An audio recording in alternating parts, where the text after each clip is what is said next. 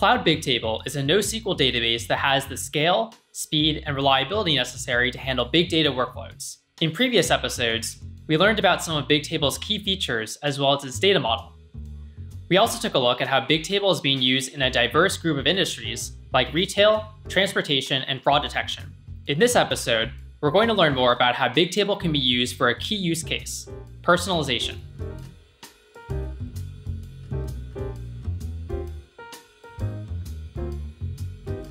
Across industries, data is helping businesses elevate the customer experience to new heights. One particular area where data is helping is personalization, delivering a tailored experience to each customer based on their own unique needs and preferences. Personalization is all around us. If you're an online shopper, you might notice the product recommendations that pop up based on your purchase history. If you use a video streaming service, you'll probably get recommendations for new movies and TV shows based on what you've watched in the past. And if you like music, your digital music service probably uses personalization to help you discover new songs and playlists. Data is at the heart of personalization, but this presents unique challenges to businesses trying to harness it. Luckily, Bigtable is great for supporting personalization at scale because of its unique combination of scale, speed, and reliability. Personalization requires businesses to store and access large volumes of data. Bigtable is a highly scalable database, allowing you to store up to petabytes of data. In fact, Bigtable supports trillions of rows with millions of columns, and each row in Bigtable supports up to 256 megabytes of data, so you can easily store all personalization data for an individual customer in a single row. Bigtable databases can be scaled linearly at zero downtime by adding or removing nodes, each of which provides up to 10,000 additional queries per second and is attached to additional storage capacity.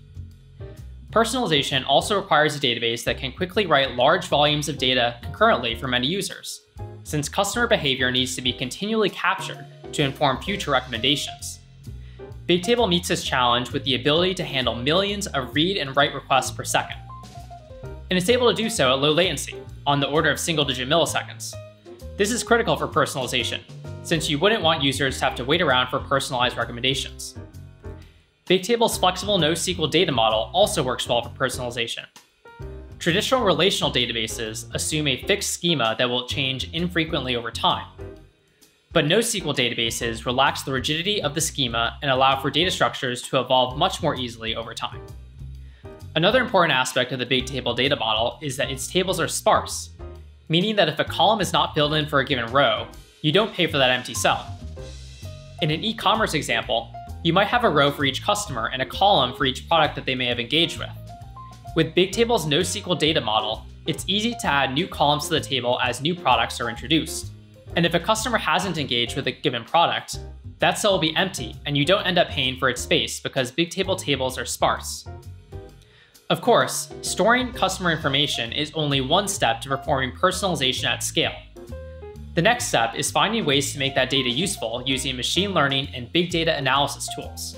Bigtable has you covered with easy integration with Google tools like BigQuery, TensorFlow, Dataproc, and Dataflow, as well as Apache tools like HBase, Hadoop, Beam, and Spark.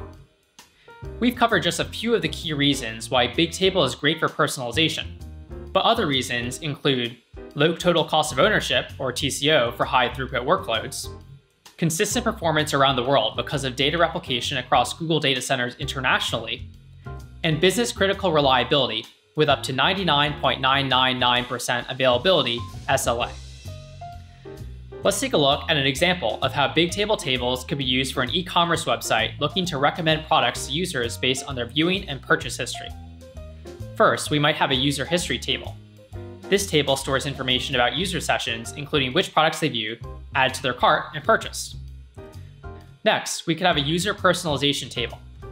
This table stores recommended products for each user, which will be generated dynamically over time using machine learning.